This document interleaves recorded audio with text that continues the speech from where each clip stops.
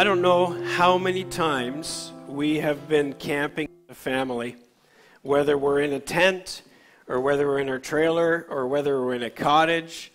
This same thing seems to happen. Maybe you've experienced it.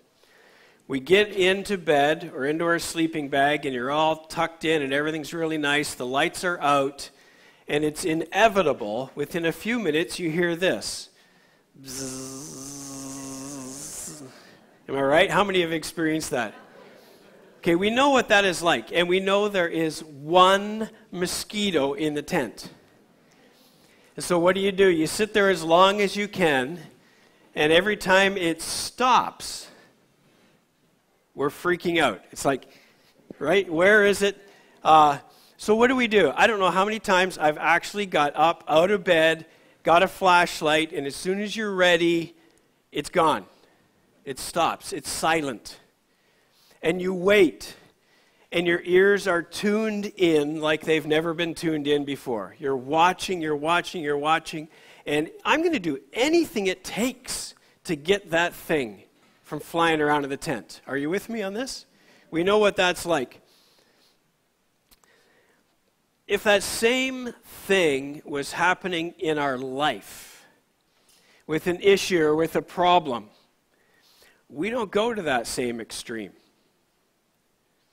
Most of the time, actually, we just kind of shove it aside or put it aside and let the buzzing doesn't bother us. But let me ask you, what is flying around inside your tent?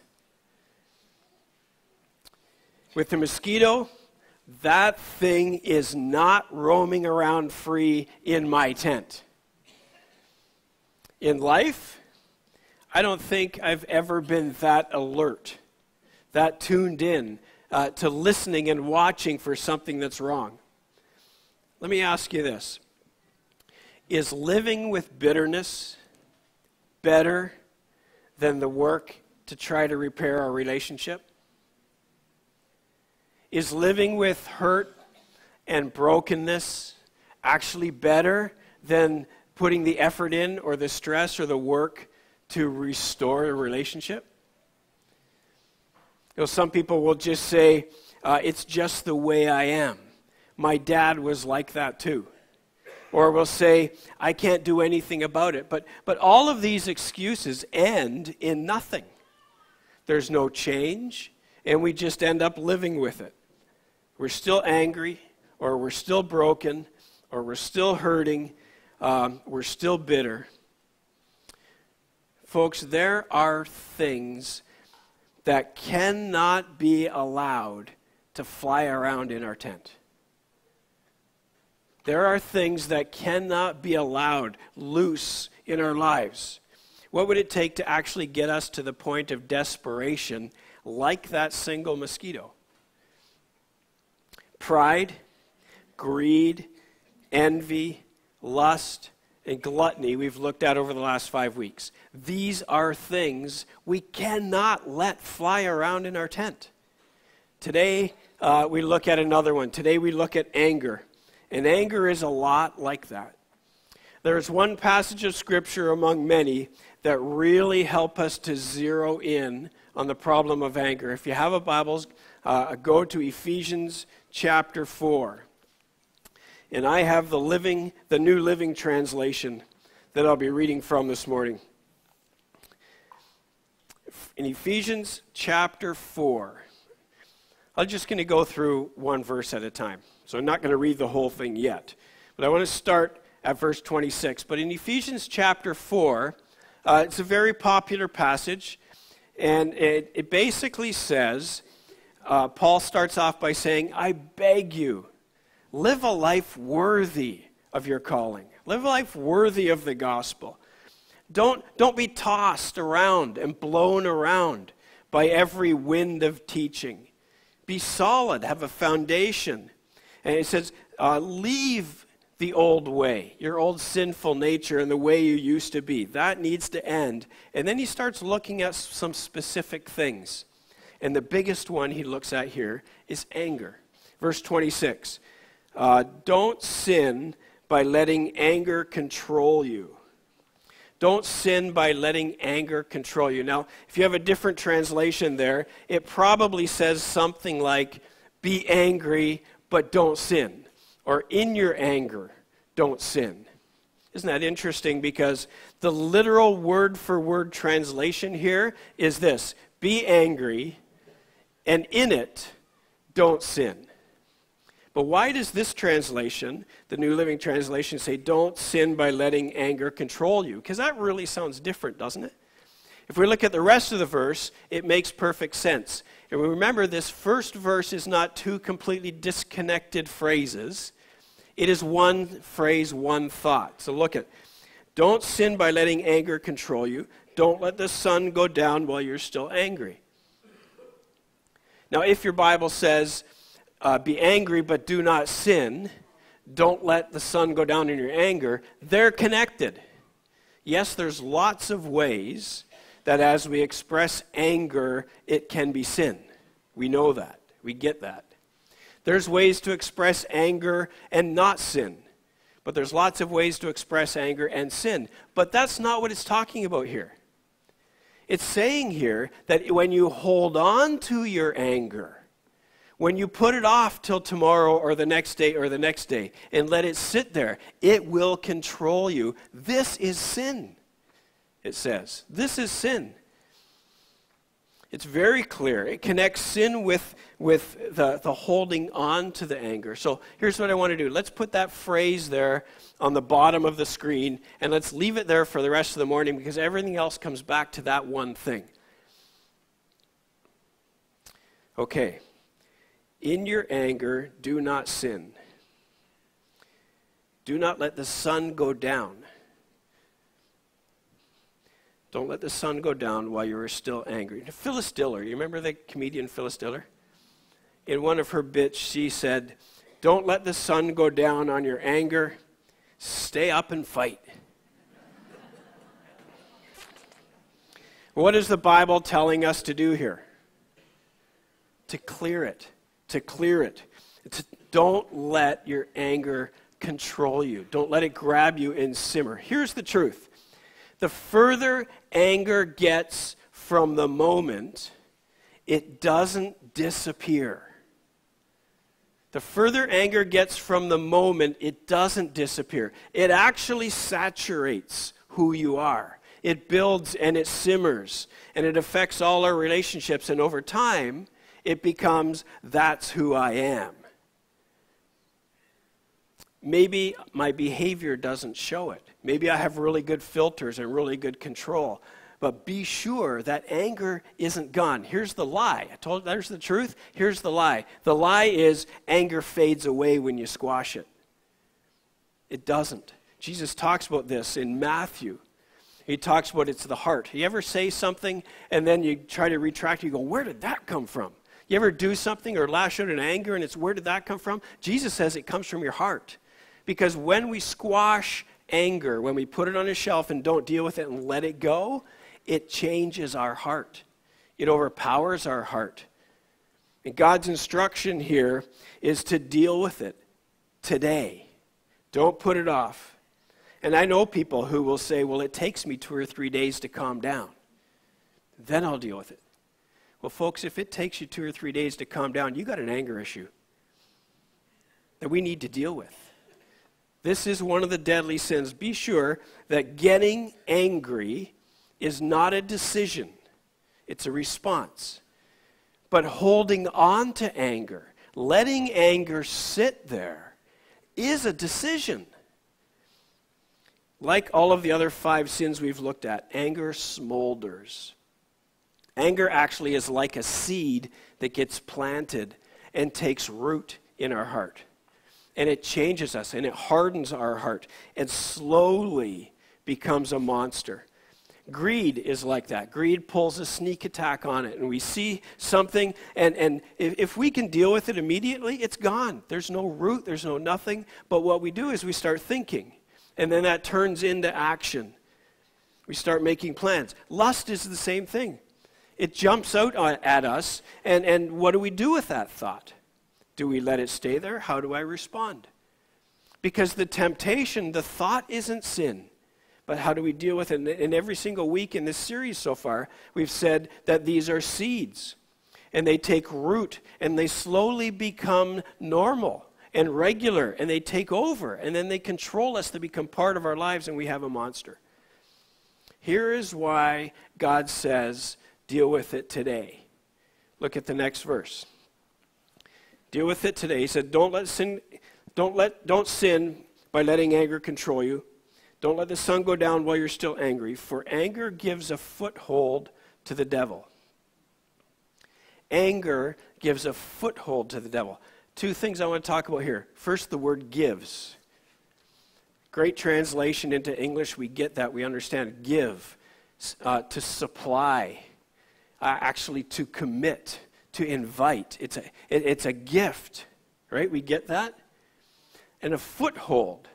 There's different ways you can understand a foothold, but this actual word here in the original Greek language it was written in actually means to pardon. Pardon, to cancel the debt. Sorry, I got ahead of myself there. That's clearly not what foothold means.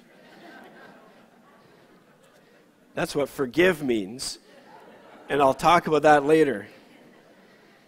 See, that's why I have notes here. To give or grant or supply or commit a foothold to the devil, a foothold literally means an opportunity, but the better translation is a staging area. Think about the construction that's happening here, right? The workers have an area that's cleared out, that's their staging area, where they're building the stuff, preparing the stuff, getting the things ready. Okay, relook at that verse. Anger supplies the devil a staging area in your life. You ever thought of it that way before? I've invited Satan in and cleared out the space so he can actually have a staging area. And what's he building? You know what? Maybe it's silent for a long time. He is building and he is constructing, and you've invited him in. That's what anger does. We're granting, committing, supplying him a staging area. You see what the Bible is saying about anger? I hope that gives us a better, clearer perspective.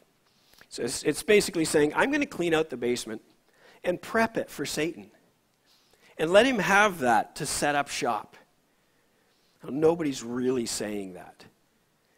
But if we're holding anger, for whatever reason, doesn't matter how it came in, if I'm holding it, that's exactly what the Bible says I'm doing. So go back to what we put at the bottom of the screen. Don't sin by letting it control you. When we let it stay, when we put it on the shelf, when we squash it, when we tuck it away, anger then is sin. Anger is an emotion. Anger is a response. That's not sin. How we deal with it and how we hold on to it is sin. But keeping it, holding on to it, squashing it, leaving it, putting it on a shelf, it will eventually control you. It's sin. It doesn't disappear. It doesn't lay low. It is changing you. It is changing your heart. It's hardening your heart. Satan has set up shop and building something that will show up one day, and it won't be pretty. And we gave him permission. Isn't that scary? It actually grieves God. Look at the next verse. Well, actually, verse 30. Do not bring sorrow to God's Holy Spirit by the way you live. Man, I think that could be the summary verse for the whole 7 deadly sins, right? God's heart is breaking because of the way we're living and the choices we're making. Do not bring sorrow to God's Holy Spirit by the way you live. Remember, he has identified you as his own, guaranteeing that you will be saved on the day of redemption. This is what Jesus has done for you already. He's paid a pretty price. And this is what the next couple of verses continue to talk about. But before we read that, let me make sure we caught up with the progression here, okay? Don't sin when you're angry. Holding on to it, even for a day, is sin. It invites Satan in and to set up shop in our heart, and that breaks God's heart because he's rescued you already from that. He's already set you free. He's already unlocked the door, and yet I'm choosing to sit in my cell. Does that make any sense at all? Why would we do that? Look at verse 31. Get rid of all bitterness and rage and anger and harsh words and slander, as well as all types of evil behavior. Get rid of.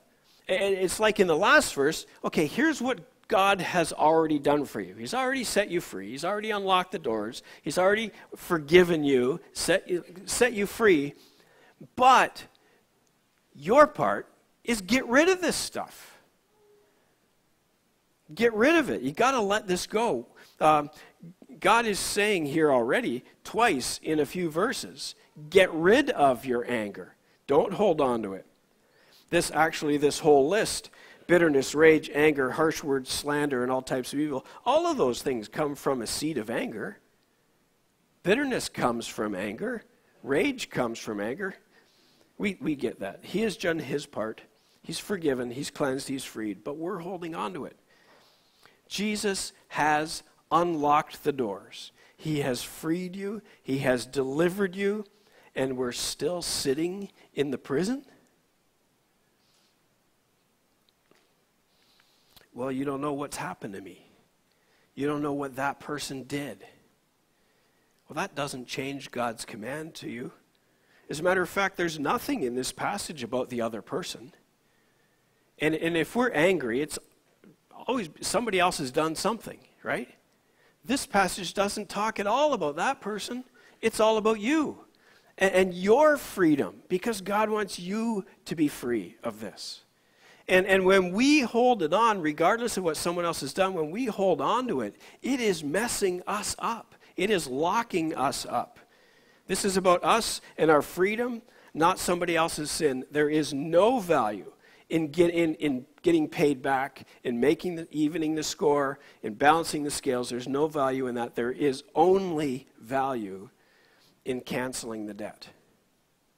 There's only value. That's what verse 32 says.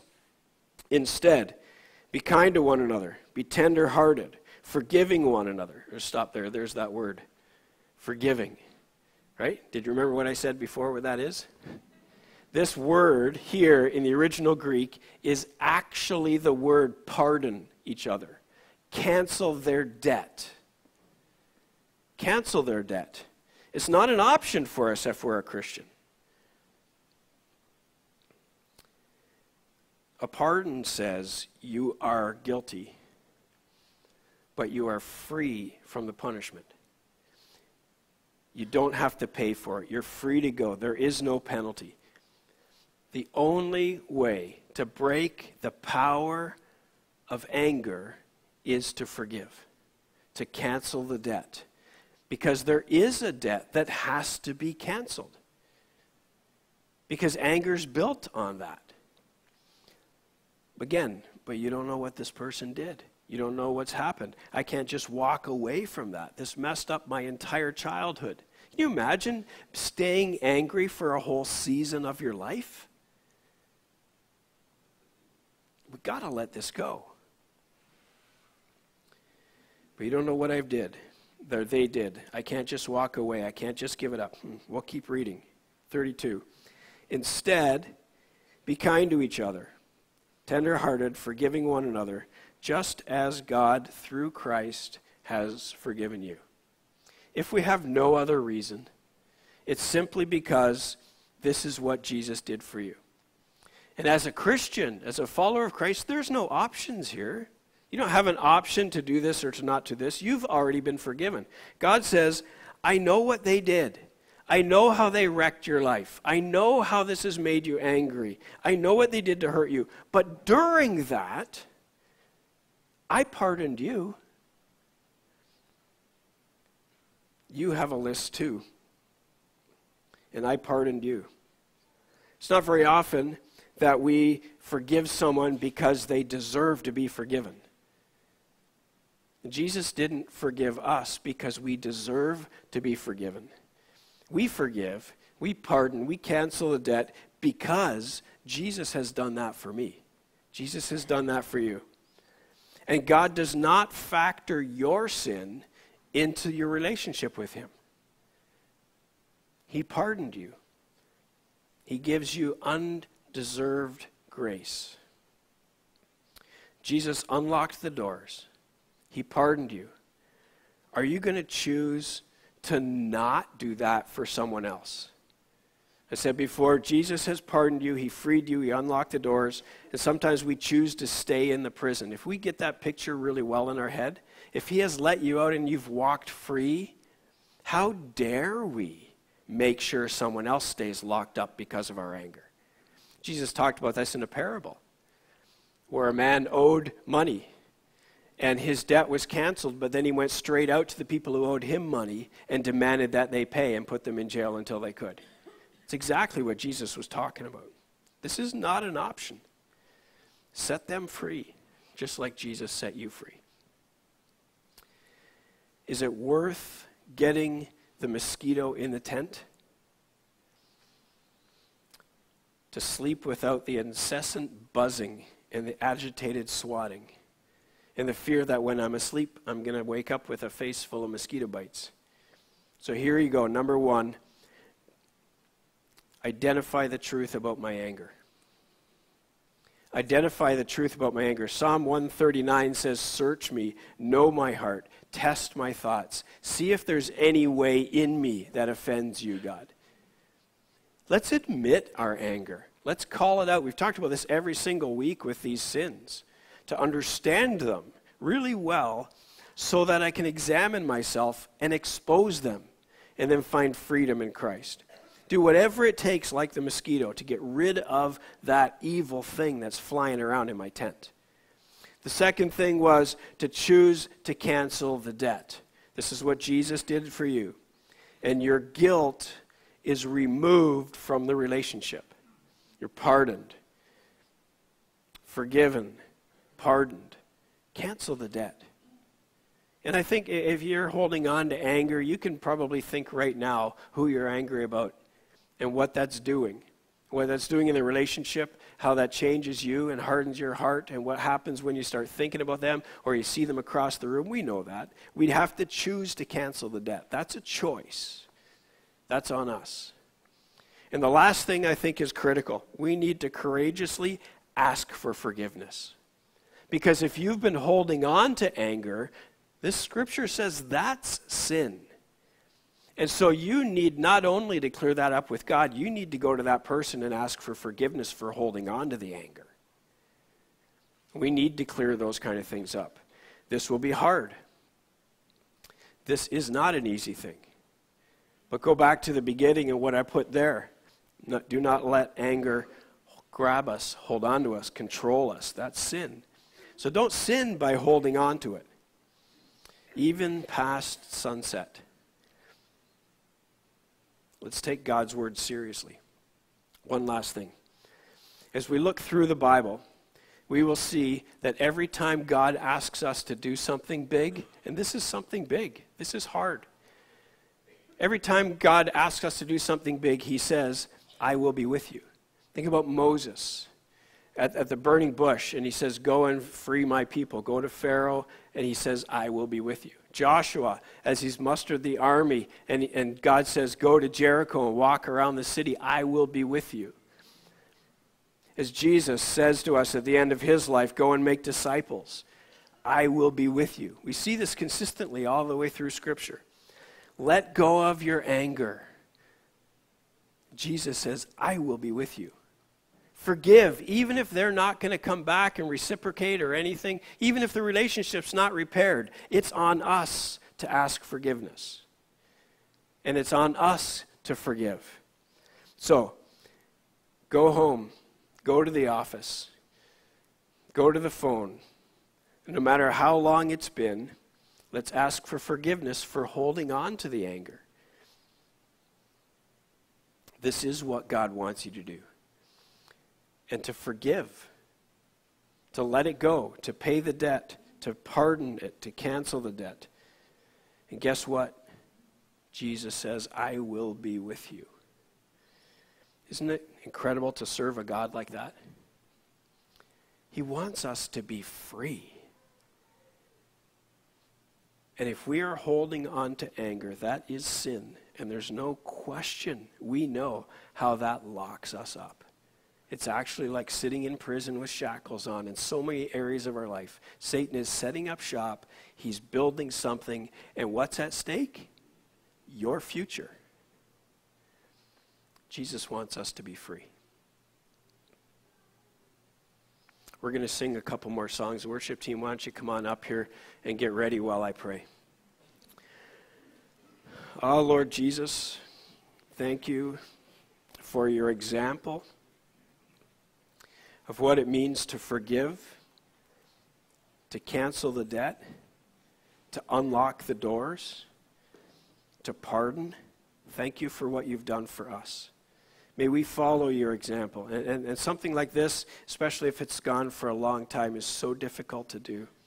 But God, thank you for your intention that you want us to be free, that you will be with us.